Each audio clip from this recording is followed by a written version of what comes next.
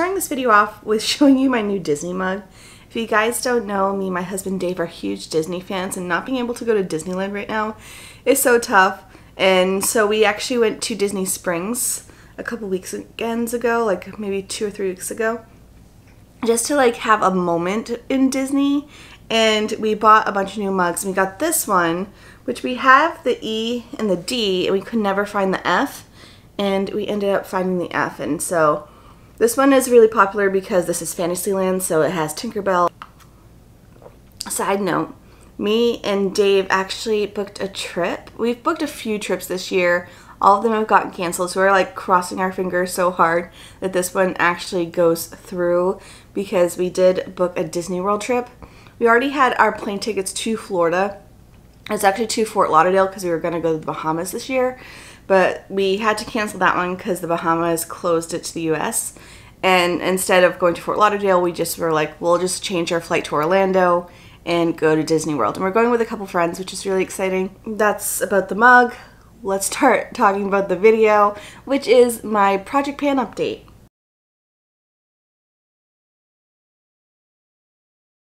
I feel like the last month flew by. I couldn't believe it had already been a month since I had started this project.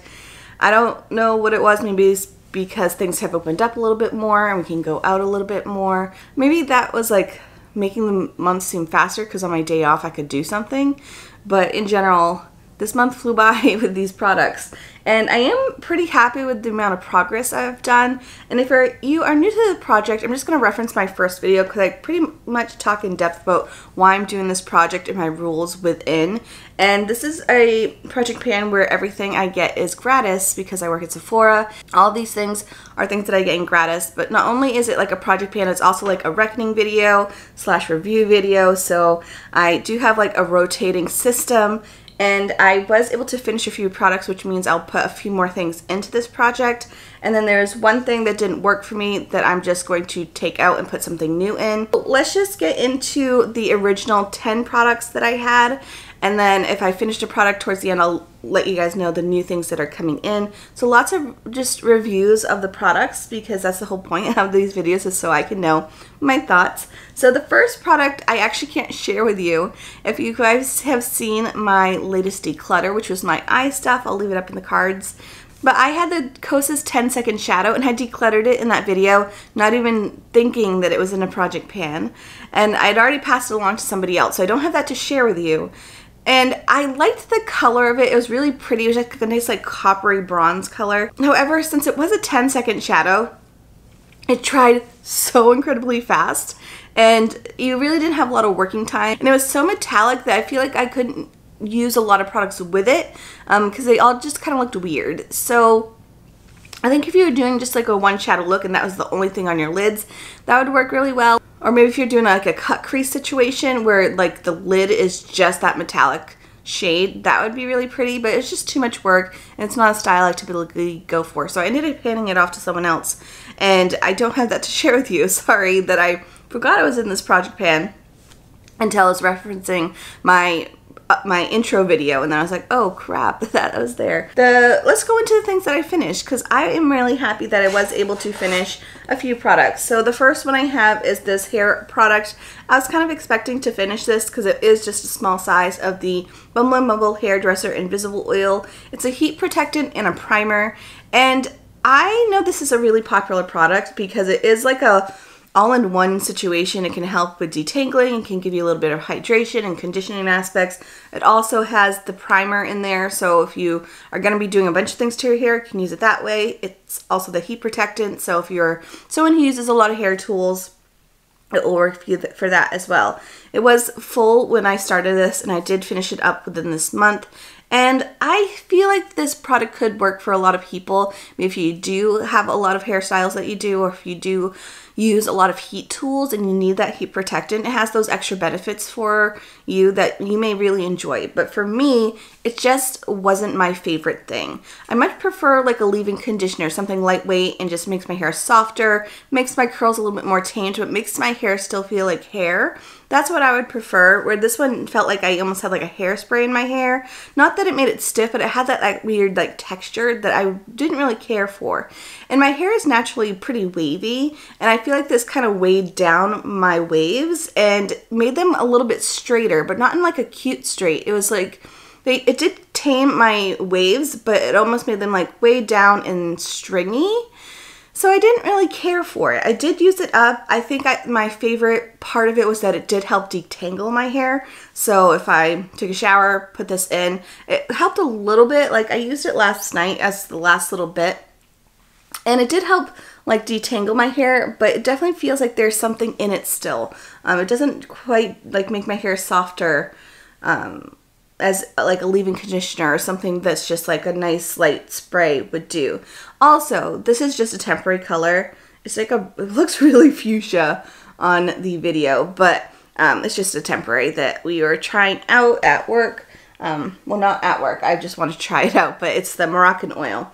Anyways, next I have this Urban Decay All Nighter Spray. This is a top seller, and this is for good reason if you live in maybe a humid state, or if you need something to look matte all day long. Maybe you're going to a wedding somewhere, but this is just a great thing to like keep your skin matte and flat and stay all day and not break down. It didn't work for me, and I was talking to one of my coworkers because whenever I would use it, within like a couple hours my foundation was just breaking apart, which is the total opposite of what it's supposed to be doing. It's supposed to be like a setting spray where your makeup is going to stay. But for me, after a couple hours, my makeup was breaking apart. It was just like acting funny with everything that I was wearing. And I use water-based foundations and moisturizers and all that such. So it wasn't like it was like breaking apart against something that was oily or something that it didn't work well with. So I was talking to my coworkers about it because she was having issues with another one of theirs that didn't quite work with her. It was a whole story, but we were talking about this one in particular, and I was like, do you like it? Because I feel like it's not working for me and it's breaking apart all my foundations that I've been trying with it. And she was saying that if you use a lot of moisturizers and a lot of like hydrating things, then it's not going to like mix well and it won't set correctly, versus if you're using it with a matte foundation or something that's a lot more flat. It's supposed to help like kind of like suck it into your skin. Not that sounds weird, but it's supposed to like help make those things set. But since I use such hydrating options, it sometimes can just not work well, and it kind of just like melts into the foundation instead of like keeping it setting, instead of setting the foundation. It sounds really confusing, but in general it didn't work with what I was using because I typically go for those hydrating dewy looks, and I don't use a lot of powders, and I don't use anything that's matte at all. So for me, it just was actually like mixing in with my foundations versus setting my foundations. That's why it didn't quite work with me for my skin, but I did like using it for like foiling eyeshadows. I use this all up just for me trying it and doing trial and errors with different foundations and doing it like before my makeup versus after my makeup. It didn't quite work for my skin, but I can see how it could work for others. If you are maybe someone who is super oily, you need something that is going to set onto your face because you wore a mattifying primer and a mattifying foundation, this could work. But for me, I use everything hydrating to get like this nice dewy look, and then I would put this on top and it just like mixed in with it. So not my favorite thing. It didn't work out, but I did finish it, so we have that. Next, let's go into this product here. It's almost done. Like, I would say if I had like another few days, this would be done. And this is the Ultra Repair Cream from First Aid Beauty. And it was pretty much full at the beginning. The line is way up here, and as you can see, it's way down here. It's probably even a little bit lower because I can see through the bottle, and it's like right about there. It is almost complete. And I'm considering this done for this project, even though there is still a little bit left. I'm going to be done in just a moment, so I don't want to like wait until the next round to add something else in, so just that's what's happening. But I was surprised how much I liked this. So this has been like a top seller for ages, and it's very popular for those who have sensitive skin because there's no fragrance in there, really clean ingredients, really gentle ingredients. And I was expecting to not like it for some reason. I just thought it was just like it's just a moisturizer. It's just like a nice lightweight moisturizer. And it is a nice lightweight moisturizer that is great for like head to toe. So it's great for this face if you have sensitive skin, you can't quite find a moisturizer that works for you. I really liked it for my face, but I'm using other things that has more like anti-aging benefits, but I did use it a few times on my face. It didn't break me out or anything. I did enjoy it. But what I loved about it was actually me using it for my body. Now, if you've been on my channel through any project pan, I always try to put in like a body lotion because I cannot finish them up to save the life for me. I just don't remember to use them. I don't like the way it make my skin feel. I don't like being sticky or having it like settle or like not sinking in. Like I hate that feeling. But I did try it at first on my hands because at work I'm like washing my hands constantly, and using something like this like in my purse was really nice just to keep my skin on my hands just like not dying. So I really liked it on my hands because it sunk in pretty quickly. There was no fragrance. It's not competing against any fragrances that I'm wearing. And so then I started using it on my body, and I really liked it for a body cream. Again, it's unscented, which I think is what I like about it because it's not going to compete again with any fragrance. It sinks in really, really quickly, but leaves my skin really hydrated. Like I normally have like the weird bumps that are right here. I feel like since using this, it has helped quite a bit because my skin isn't like dehydrated. So I really liked it for a body cream. So that's how I was able to use it so quickly, as I was using it head to toe. So I really enjoyed it. I could see myself getting another one once I finish up the ones that I have in Gratis, because I have a few of these because it's pretty popular that they give it to us because it's a top seller for theirs. And now I understand why. It's just like a good solid moisturizer, and I liked it a lot. So I am considering this done for this project just because it's going to be gone in probably like a couple days. So I'll put something else in its place, but I do recommend that moisturizer, especially if you have drier skin. I do have a product that I'm reckoning with. This is an item that I've used quite a bit, and I know my thoughts and opinions, but I'm not going to keep it. This is the Kiehl's Powerful Strength Line Reducing Concentrate. It's their vitamin C serum. It's a 12% vitamin C, which is pretty decent. And I like the texture of it, but I think it's the texture that's not working for me. So the texture is very like emollient. It's very like, almost feels like there's an oil embedded into it. So it has like this weird texture that's like hydrating, almost feels like a moisturizer. And it's warming. It has like a warming sensation. At first I thought I was just going crazy and my hands were just warm, but I have noticed that it does actually have like a warming sensation. I don't know if that's a good thing. Maybe it does something. I haven't seen anything in their information that says that it's warming. Maybe it's a reaction that I'm having with it, but it has a sensation. I didn't mind it. It just felt nice when I was applying it, and I liked the consistency of it. I didn't really see any results, but I only used it for a month. A couple things about this product is, one, I was flying through it. It's already halfway gone, and this is a full-size product. It's 1.7 ounces. It's halfway gone. I wasn't crazy. I would just do like one pump at a time, but I think because of how thick it is, it just produces a lot, and you need quite a bit to cover your face because it is thicker, so you don't have like the way to like spread it further. I hope that made sense. So I was going pretty quickly, but I was also noticing that I had a lot of texture in my skin and almost felt like my pores were clogged, like something was clogging my pores. It took me a while to decipher through the things that I was using to figure out which thing was clogging my pores, and it was this guy. This was the culprit. I always felt like after washing my face, it still felt like I had it on my skin, like it wasn't coming off, and I would have to use an exfoliator to like deep cleanse to get the product out of my skin. So I am going to just say goodbye to this one. There's so many vitamin C's out there, and this one's pretty pricey, and for how fast I was going through it, I don't see the price point working out. So that one is also parting from my project pan. Let's go into the 5 items that are remaining in this project pan. The first one here, to be honest, I totally forgot that was in my project pan. I've used it a handful of times, but not to the point that I was like using it in a project pan, like the amount that I would use it to try to finish it up or get more use out of it. And that's the Armis Beauty Luminizer. It's just their cream color. It's pretty, but I've only, again, used it a couple times, so it's staying in the project. Next I have is the Urban Decay 24/7 Glide On Pencil. This is in the shade 0. I typically only use this on my waterline because it is waterproof. I normally don't like go below the waterline or on my lid. So that's how I've been using it most days. Some days I do like maybe just like the outer corner on the top of my lid. But I've been using it pretty much every day. Of course I didn't use it today because I'm about to go shopping and I didn't want to have like a full face on. But I did really enjoy this and I could see myself picking up other colors. I did pick up a couple color eyeliners from Marc Jacobs because this was kind of the culprit of doing that because I was like, oh, I forgot how much I love eyeliner. I did have it measured and I feel like I did pretty well within this past first month. So you can see the mark way up here, and then when I go from my measuring point, there we are. So I'm pretty impressed with the amount of uses I've gotten out of it. I have sharpened it maybe about 4 times total, and I really enjoy it. The next product I have is this fragrance. Oh, I forgot. This is something that is leaving my project pan, but I'm not getting rid of it.